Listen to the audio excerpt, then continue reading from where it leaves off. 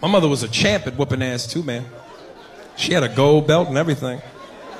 I remember one time I stole a bike and she had to leave her job to get me out of jail.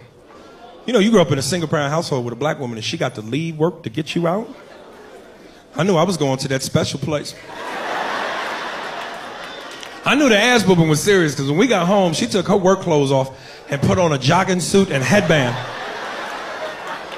Like, what kind of ass whooping is that you prepared to sweat? She had a stopwatch and a bottle of Gatorade with the belt. I said, at some point, this bitch is fitting to refuel on this ass whooping.